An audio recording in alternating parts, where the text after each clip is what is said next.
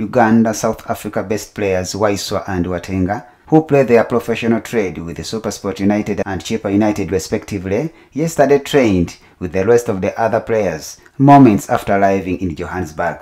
The 39-man team delegation, who traveled safely aboard Uganda Airlines Bombardier to South Africa, arrived in the wee hours of Tuesday morning before they checked in at Protea Hotel, Roadport, Johannesburg. The first training session was conducted in the evening hours at the SAFA Technical Center in Johannesburg under the head coach Abdallah Mubiru, who anticipates a good contest against South Africa on Thursday 10th June 2021.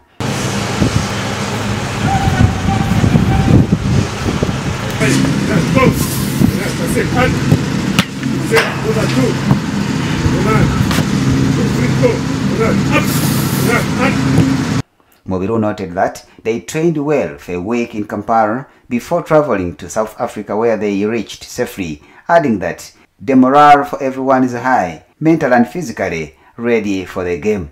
The second and final training session will be held on Wednesday evening under floodlights.